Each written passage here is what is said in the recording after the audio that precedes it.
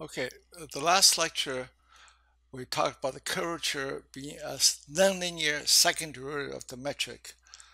And since the metric is gravitational potential, we're showing this time that the curvature corresponds to tidal forces.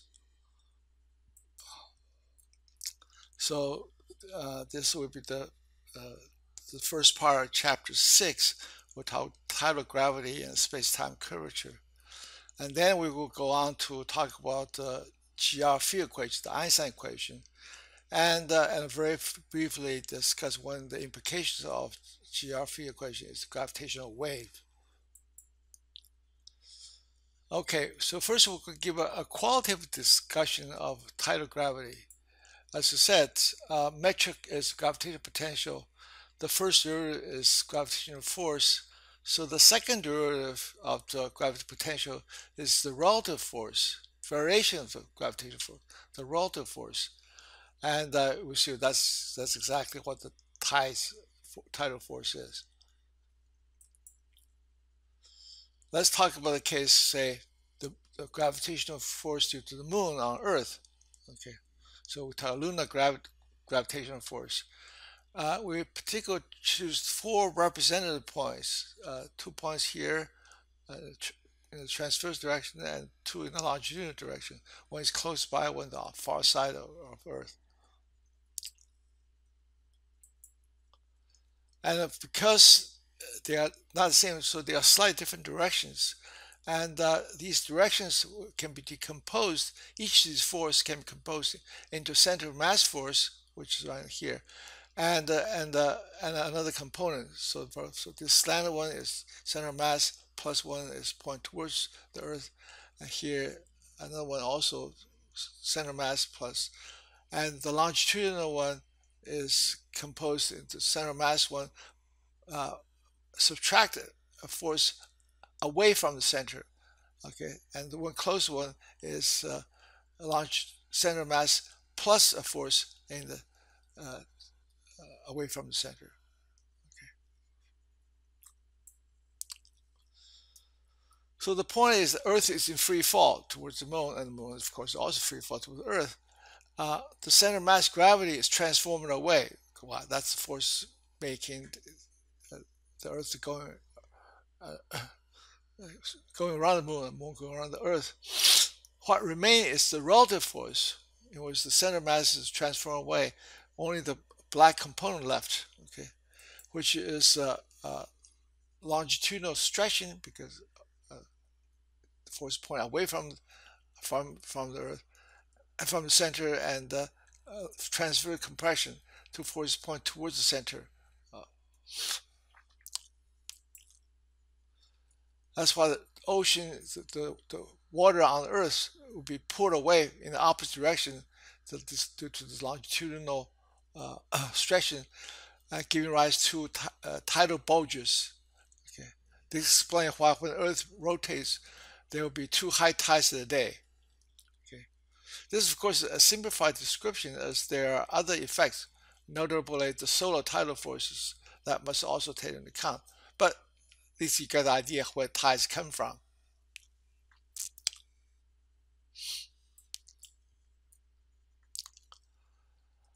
So now we're going to give a quantitative description of the tidal gravity. First in the Newtonian framework, then see how this can be generalized to the relativity gravity. The tidal effects is related to relative motion of particles in a non-uniform gravitational field. So what we're going to do is we could consider the 2 particles, and see how their trajectory evolve due to the relative gravity. So 2 particles with trajectory, one is x of t, one other one is x of t plus s of t. So s of t is the separation between 2 particles. Okay, this is assumed to be small. So so the 2 particles, so the 2 equation motions. When for the first particle, I have the acceleration equal to minus the gradient of the gravitational potential. The second equation motion for the second particle is, again, on the left hand side is the secondary, the acceleration. On the right hand side is minus of the gradient of the gravitational potential, but located x plus s. Now s being small, so I can make a Taylor series expansion of the gravitational potential at x plus s, just same as gravitational potential at x plus a derivative term.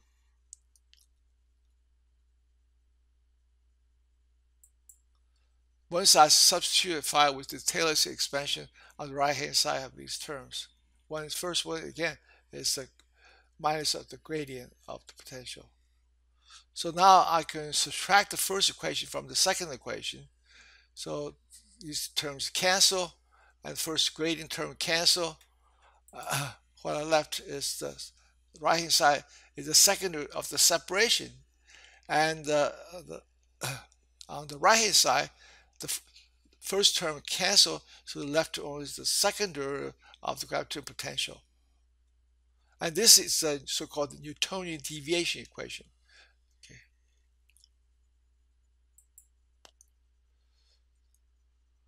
So we can look a little more, make sure this equation do describe the phenomena we qualitatively discussed at the first slide. Now we're going to apply it to a spherical symmetric potential. Well, because the moon's gravity is spherical symmetric, so phi is equal to minus g mass over r. Now the radial distance is x squared plus y squared plus z squared square root, and so dr dxi is equal to xi over r. You just work out the derivatives, and the gradient of phi is differential respect to this expression respect to xi. You work it out is it's xi over r cubed, so it's 1 over r squared. This is 1 r squared force. Then you take one more derivative. Okay, now differentiate the xi by dx delta xj, give delta ij. So just this. Then you differentiate 1 over r cubed term. You get because the power 3 comes out, and the differential r just like here. Okay. So therefore you have this expression with two indices, ij. Okay, so you can think this is a matrix. So now we plug this expression of the second derivative into the deviation equation. Okay, and this you can work out. Now let's take x to be in the z direction. So therefore, there's no x component, y component. The z component is simply given by the r. And then this matrix, so this is gm over r cubed. Okay, so then this s, so this minus sign came from here, and this s factor to vector. So this matrix is simply this matrix here. Now delta ij simply is 1, 1, 1 on the diagonal term. And since x is taken to be longitudinal, so there's no x component, y component. So therefore, this factor will not contribute to the 1, 2 part. Only when xi and xj equal to z component, that's r. So therefore, that's equal to r squared. Just cancel r squared. So it's just minus 3. And so the 3, 3 position at 1 minus 3 is minus 2. So this is the deviation equation for spherical symmetric gravitational potential. That's like for the case of lunar gravity. And you notice you have attractive force in the transverse direction in the xy component because you have a minus sign. So you have an attractive force in the transverse direction.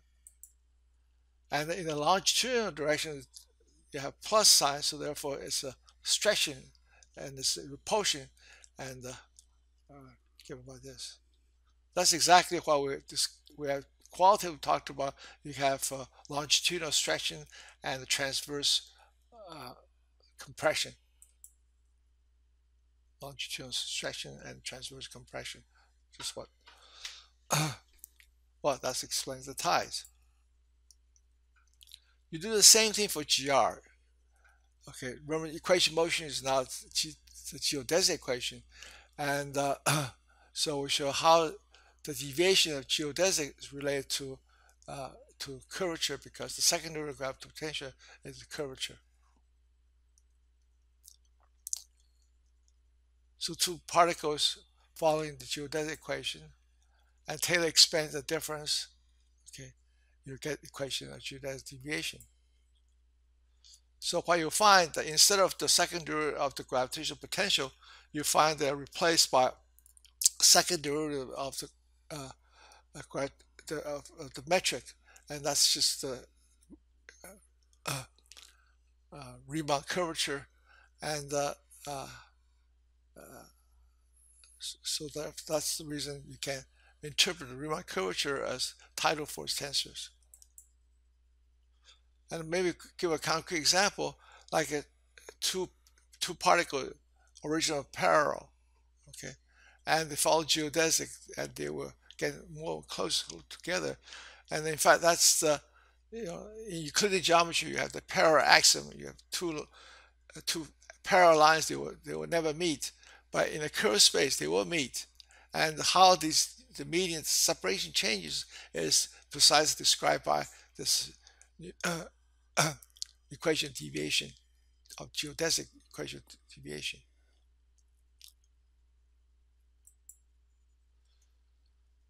We are not really ready to do all the math now.